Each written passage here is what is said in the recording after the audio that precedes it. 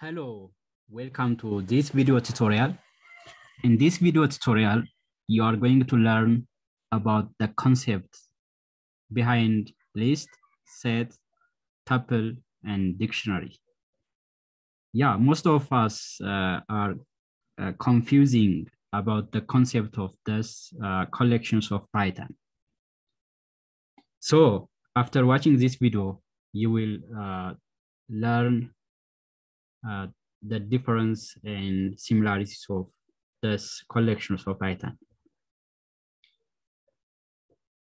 All are built-in collections of Python used to store data. We use these collections of Python for storing a variety of data.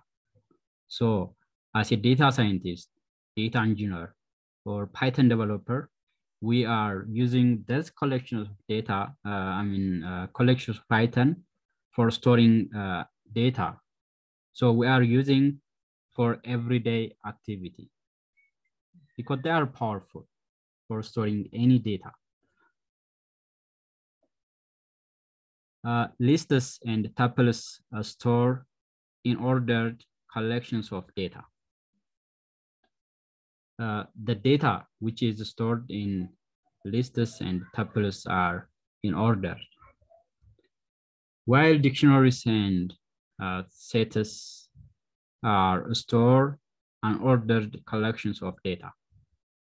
These are the concept you should have to understand which one can store unordered and which one store in ordered data. So you should have to differentiate about this collections of Python. So dictionary and sets store unordered collections of data, while tuples and lists store in ordered collection of data. Those are the difference. And dictionary can store data in the form of key value pair. Others cannot store in the form of key value pair. This is the other distinctions between those collections. They are mutable, except tuples. Lists, dictionaries, and sets are mutable, while tuples are not mutable, which means immutable. So the objects which are mutable, so you can change the values of the object. So you can change the values which is stored in dictionary. You can change the values which is stored in list or sets, but you cannot change the values which is stored in tuple. That is called immutable. Objects which is immutable cannot be changed the values of that object. The most important thing you should know about this concepts, because which one store mutable and which one cannot store mutable data or object.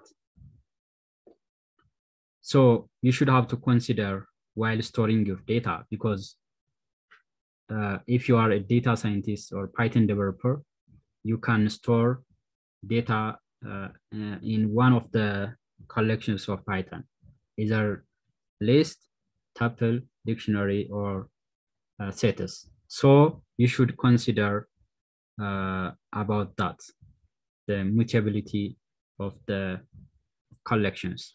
All right. And they allow duplicates except sets and dictionary case. Lists and tuples allow duplicate entries. So you can store duplicate data. Actually, duplicate data is not important as a data scientist, but in case there may be duplicate data in your stored in the one of the collections, except sets and dictionary case. That's why most of the time we prefer dictionary to store data to avoid duplicates. So sets and dictionaries does not allow duplicate entry, because in dictionary the keys cannot be duplicated. One key refers one value. All right. How can we define these collections of data when it comes to the practical session? Lists can be defined or declared within square brackets. The elements in the square brackets can be separated by comma. Sets are enclosed within braces like dictionary, but the difference between sets and dictionary are dictionary can store data in the form of key value pair, but sets does not. Tuples declare or define the data within parentheses, and dictionaries define or declare data in the form of key value within braces. So those are the way how you can define those collections of data. Python has a set of built-in methods that are used on those collections. So there are a lot of built-in methods to manipulate data stored in those collections, because you can use, for example, append to add a new item in the list.